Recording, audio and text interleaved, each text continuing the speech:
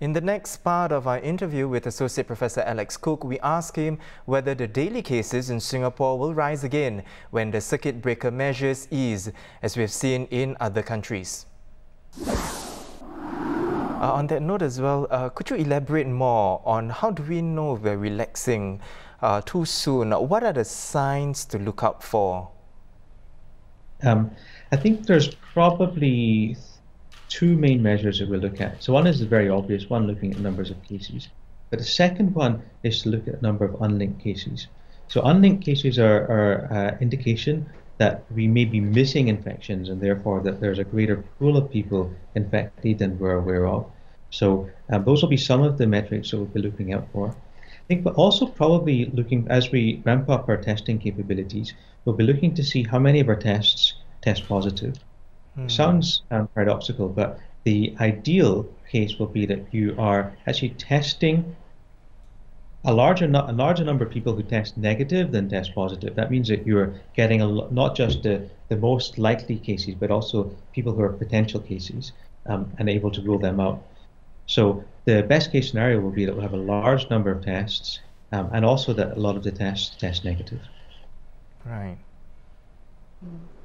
Well, Prof, when we start easing the circuit breaker measures, is it a given that the numbers will go back up? What's the range we should be prepared for? And how long should we wait before we hit the brakes again?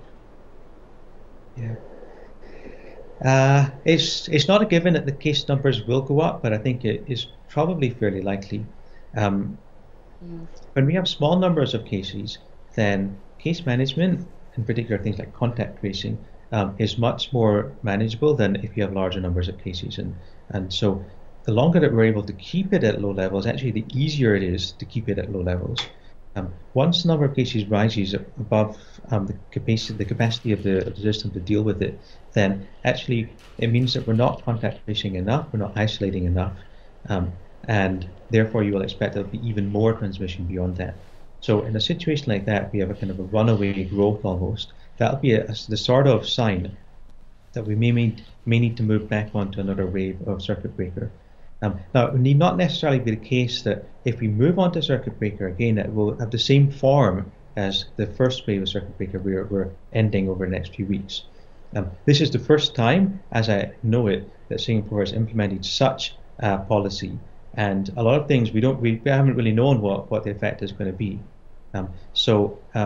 When we move on to the second wave of circuit breaker, if we need to have such a second wave, I think we'll be able to tailor the response a little bit more finely, because we'll know, for example, whether school closures are effective or not, and then we can decide whether we want to include that as part of the next wave of circuit breaker if that becomes necessary. Now, you mentioned last week that the recent figures demonstrated a growing divergence between epidemiological models and actual cases. Can you elaborate on that? Yeah, it's actually quite a good sign. When we do models of the number of cases in foreign workers in the dorms, in the early period, we had all of the classical hallmarks of an exponential growth, and the models fitted perfectly to that. That suggests that basically it was growing almost like out of control without any mitigation efforts. Now, what we've been seeing over the last few weeks is that the number of cases is consistently lower in reality than what the models say we think it should have been. And there's a couple of interpretations for what the cause for that could be. You could be pessimistic. You could say that, well, we're maybe not able to detect all the cases because of the lab capacity, for example. That's one reason why it might be lower.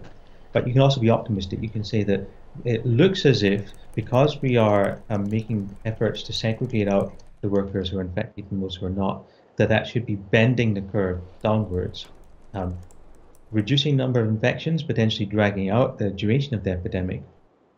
But that would be one of the explanations for why we're seeing a divergence between what the models say and then what reality says. In yesterday's Multi-Ministry Task Force press conference, the Health Ministry's Director of Medical Services, Kenneth Marks, said that there was too big a price for us to pay to reach herd immunity through natural infection. Professor Cook, why won't this strategy work for Singapore? It's not clear that strategy would work for any country. That was for a while. That was what the UK was pursuing, trying to just reduce the number of cases a little bit, try to protect the elderly a little bit, but basically to wait until the population was immune by having enough infections in the population.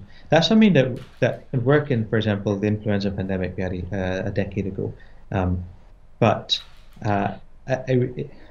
I mean, the UK has already given up on that strategy, and most countries have also moved towards something that's more aligned with how WHO wants us to respond. So the intention should still be to try to get down to close to 0 cases and leave the population as susceptible as possible, because that means fewer people have been infected. There's some brave countries, like Sweden is taking an alternative approach where they're intervening with a much lighter touch. I'm glad that some countries are doing that, and I'm very glad it's not Singapore that's doing that. I hope Sweden is successful, but I think they may potentially be a role model for what not to do during a pandemic. Now, Prof, let's wrap up this interview by looking ahead, looking at Singapore's progress in the coronavirus fight. What will June 1st look like when the circuit breaker is set to lift progressively? Well, I hope very much that people don't rush out and take advantage of the newfound freedoms. This would be one of the ways, and you anticipate that after circuit breaker ends, we may see a rise in number of cases. But if we can try to minimize the amount of unnecessary contacts that we're having, minimize the amount of unnecessary going out of the home, etc., especially in the immediate aftermath of circuit breaker, I think that will be important for trying to mitigate any potential immediate rise in number of cases after circuit breaker ends. I mean, we've seen, like today, I think hairdressers have reopened, and one of my friends went up for getting a haircut and said there were huge queues outside. That's the sort of thing that I think we would try to ideally avoid as we move out of the circuit breaker. Prof, just as a follow-up, just to clarify as well, let's look at numbers. Now, in terms of numbers, what do you expect the numbers will look like come June 1st, for instance? Okay, the numbers of infections in the general community or in the foreign workers? For both, yeah. For both the local community as well as for foreign workers. Yeah. Well, I think that it depends on whether you're looking at the local community or the foreign worker population. So for the local community, it seems as if we are reducing the reproduction number below 1. Potentially with the remainder of the circuit breaker, with the measures being slightly lifted, it may mean that we might be around about the same level just now, maybe a little bit above, but probably not excessively so. With our foreign worker population, it's really unclear what's going to happen over the next few weeks. There's some suggestions that the epidemic is starting to come under control, but exactly how long those outbreaks will burn on for, I'm not clear. I really have no idea. Well, thank you so much again for your time, Professor Cook. Thank you very much.